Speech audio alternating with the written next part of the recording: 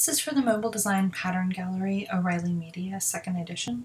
We're going to take a look at the AirBNB iPhone app and their unique implementation of the side drawer menu. So we're going to tap the navicon in the top left corner. The parent screen pans out to the far right, and we can see that we have the option to search, discover, how it works, and help. So it's kind of hard to see, but it appears that discover may be the selected menu item here. It seems like there's usually more options. And if I look up, disassociated with the options is a large travel title.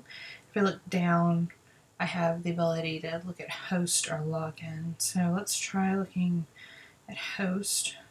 Well, that's weird. Okay, so host scrolls up, and I guess these are the two host options. Another unusual aspect here is it has gone ahead and defaulted the menu over to list your space, which I've not personally selected. That's kind of unusual. Let's get back to travel. Okay, that's really weird. So we've got this kind of like endless circular loop we can go through here. Seems like a very poor use of real estate. We could easily fit all of this in the same space on the left-hand side. Let's see what happens with login. Okay, login's a modal. Close that out. Let's go back to travel. Back to discover.